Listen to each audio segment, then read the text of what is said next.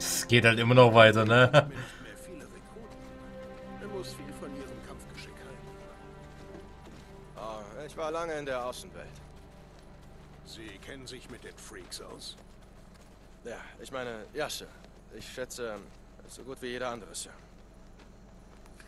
Gut, gut. Hier rein. Der Doc soll sie sich mal anschauen. Das ist eine richtig lange Mission, ey. Gute Frequenz. Ziemlich üble Brandwunde. Was ist passiert? Ein Unfall mit einem Holzofen. Holzofen, hm? Wer hat das behandelt? Ich selbst. Neuester Mal. Gar nicht schlecht. Danke. Gut versorgen, sonst verlierst du den Arm. Klar, amigo? Ja, verstanden. Ich will das in ein paar Tagen nochmal sehen. Okay. Und, Doc? Er ist diensttauglich. Lo hará bien. Machst du draußen Besorgungen? Tut mir leid, Doc. Ja, tiene novia. Er ist vergeben. War klar. Die Hexe von Wizard Island. Vaya con Dios. Viel Glück, amigo. Gehen wir, Sohn. Was für eine Hexe, Alter. Normalerweise dulde ich keinen Ungehorsam, eine Offizierin Hexe zu nennen. Doch es gibt Ausnahmen für meine exzentrischeren Offiziere.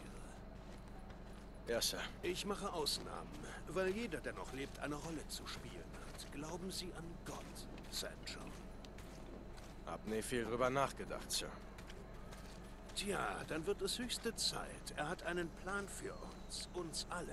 Und mein Part ist das. Was? der macht einfach nicht weiter, oder?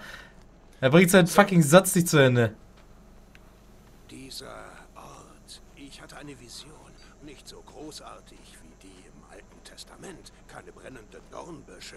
Ich wachte einfach eines Morgens auf, bevor Gottes Plage über die Welt kam. Und wusste, dies ist der Ort. Crater Lake? Wizard Island? Ich nenne es die Arche. Kennen Sie die Geschichte von Noahs Arche? Ja, ich meine, ja, Sir. Ich meine, jeder kennt die doch. In der Tat. Sie wären überrascht, wie wenige die Bibel oder die Offenbarung kennen. Sie meinen Genesis, Noahs Arche. Ich meine, das ist doch Genesis, Sir. Ja, natürlich.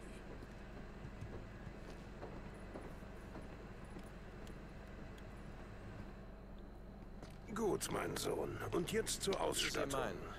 Tja, wir haben nicht viele Uniformen, muss ich leider sagen, aber ich glaube...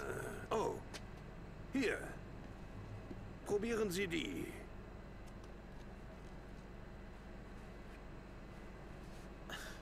Passt ganz gut. Die nehme ich. Lieber nicht, das ist ein Geschenk von einem alten Freund. Ein alter Freund. Davon gibt es nicht mehr viele, nicht wahr? Nein, gibt es nicht. Okay, Soldat. Aber tragen Sie die bitte nicht. Sie gehören jetzt zu uns.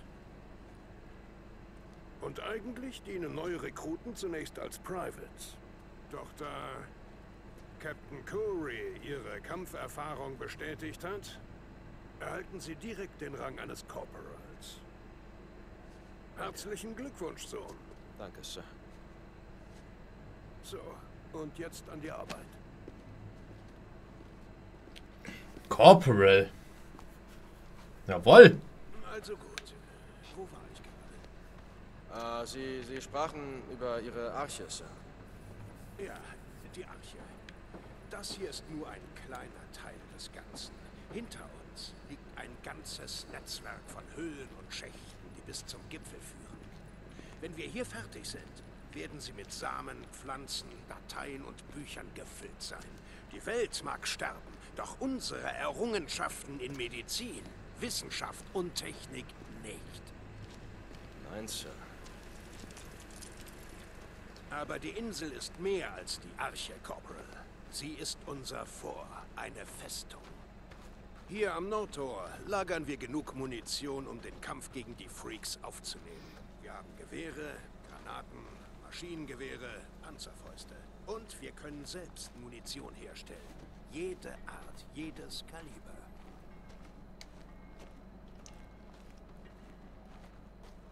Das ist der Bereich für unsere Mechaniker. Wenn Ihr Bike repariert werden muss, sind Sie hier richtig. Und, wie Sie sehen, können wir hier dank der alten Nationalgarde eine eigene LKW-Flotte aufbauen. Wenn die Highways von den Horden befreit sind, bauen wir die Straßen und Brücken wieder auf. Ihre Strategie der Brandrodung stoppt Krabbler und Schwärmer, räumt aber nicht den Highway. Sie wird die Horden nicht stoppen, Sir. Wissen wir, Corporal, die Horden sind wirklich sehr speziell, nicht wahr? Aber wir haben einen Plan. Ein Plan, Sir? Ben Franklin sagte, indem du Fehler in der Vorbereitung machst, bereitest du dich auf den Fehler vor. Wir machen keine Fehler.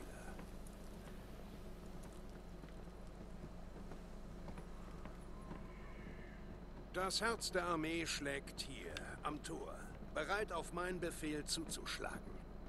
In diesen Zelten leben hunderte Menschen. Jeden Tag kommen mehr, wie Sie. Und sie schwören, ihr Leben für den Kampf zu geben. Doch mit ihnen habe ich andere Pläne. Eine Aufgabe, die mehr erfordert als pures Überleben oder eine Waffe zu bedienen. Sind Sie bereit dafür, Sohn? Ja, Sir. Was immer Sie wollen. Sie möchten wissen, wie wir die Horde besiegen?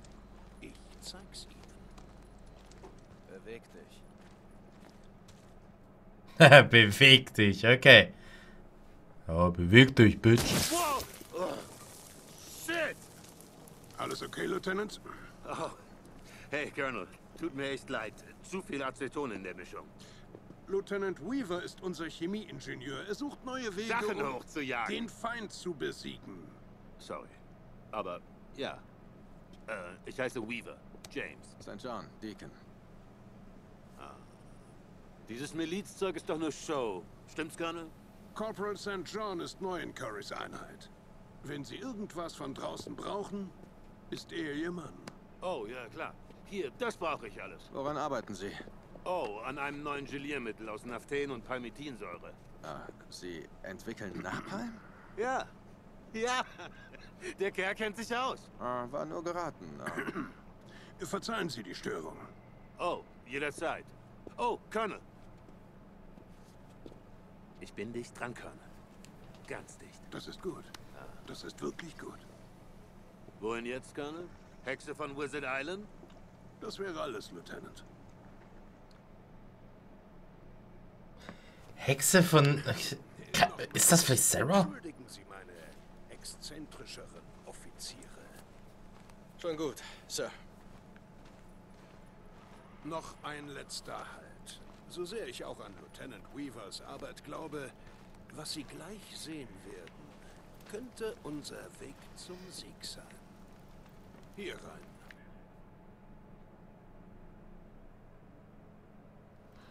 Also, was ist das? Ma'am, ich habe alles vom Anforderungsschein. Du glaubst, das hier ist Beispieler? Nein, Ma'am. Okay, dann lies vor. Wirkstoffe Chlor oder Form und Tap in. Hau ab. Hau ab! Matt, ich schaff das nicht, wenn ich mich um alles selbst kümmern muss. Ich habe eine Lösung. Lieutenant Whittaker, das ist Corporal St. John. Ein neues Mitglied von Currys Einheit. Er kennt sich da draußen ziemlich gut aus. Vorlesen. Was? Vorlesen. Ich meine, du kannst lesen, oder? Wirkstoffe, Chloroform, Terpineol, Benzyl, Alkohol, Das Ethylacetat. reicht mir, wann kann er anfangen? Ich lasse Sie allein. Weitermachen, Lieutenant. What? Das ist doch Sarah. Lass uns allein. Wir haben Sarah gefunden. Stillgestanden.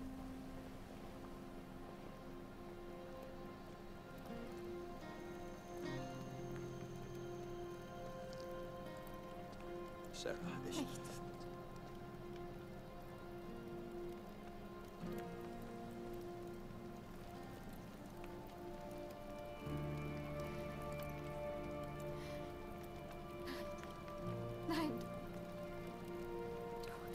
tot. Du bist tot. Ich weiß, dass du tot bist. Hey.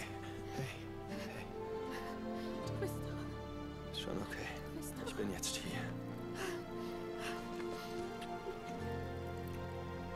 Halt. Warte mal. Ich verstehe nicht. Ich habe dich dachte, gesucht. Du bist tot und ich. Nein.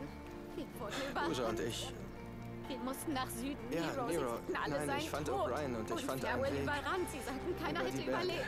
Und ich dachte, dass Ich dich sehe nie dich nie wiedersehe. wieder.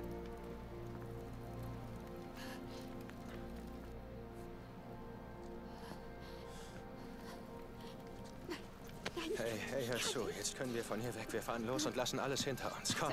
Nein, Deacon! Ich kann nicht.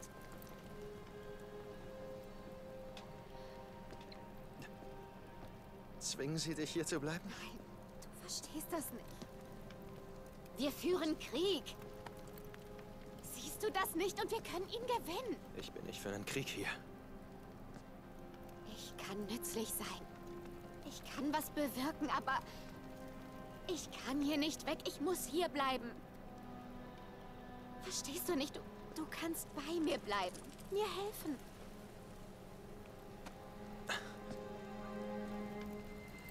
Pass auf danach. Was immer du willst. Wir fahren, wohin du willst. Der Colonel sucht sie.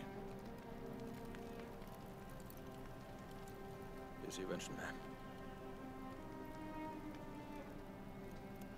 Halt, einen Moment. Dein Anforderungsschein. Danke, Soldat.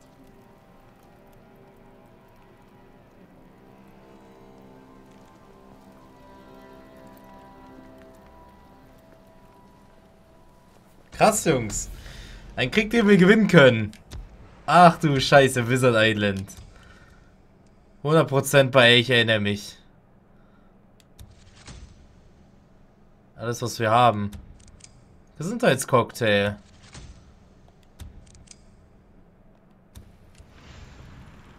Heftig, Jungs.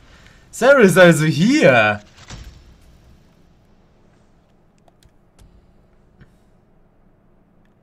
Und wir haben alles andere nicht mehr.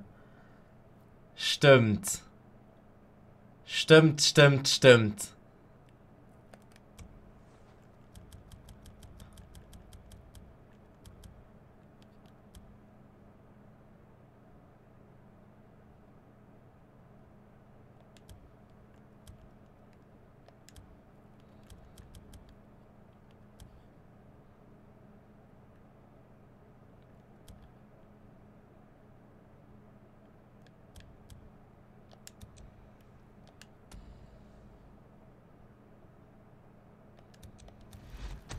Alter Falter.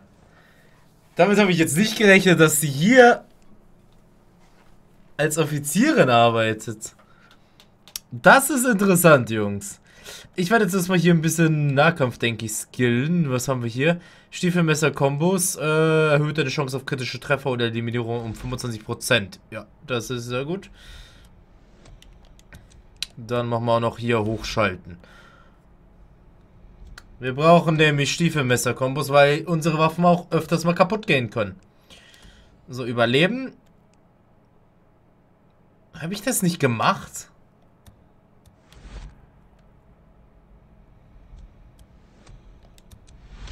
Warum wird das nicht gespeichert die ganze Zeit?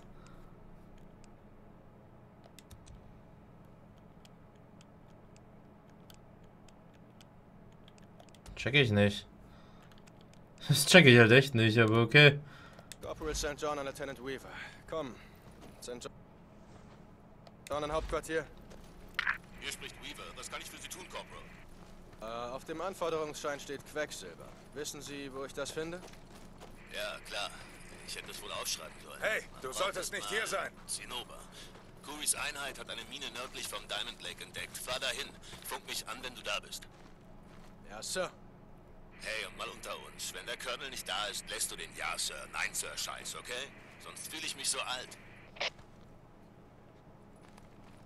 Was ist denn Scheiß vor der Tür?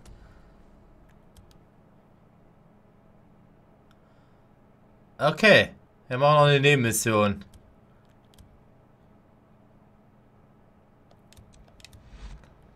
Na gut, Boys. Ich würde sagen, das war's jetzt erstmal. Alter Falter, Jungs. Das war echt krass, was ich hier in dieser Aufnahmesession alles mitbekommen habe. Das ist echt krass, ey. Ich habe niemals damit gerechnet, wie gesagt, dass Sarah hier eine fucking Offizierin ist. Beziehungsweise, dass wir jetzt für sie arbeiten. Aber wir hauen dann auf jeden Fall ab mit ihr. Ich werde jetzt erstmal hier ein paar Besorgungen machen. Alter, Buse, das Gesichtsausdruck will ich sehen, dass fucking Sarah noch lebt. Die hat auch gedacht, dass wir gestorben sind. Und die hat sich eher Sorgen gemacht, dass wir tot sind. Und währenddessen haben wir uns Sorgen gemacht, dass Sarah tot ist, ne? Also wir haben sie überall gesucht und sie hat uns überall gesucht.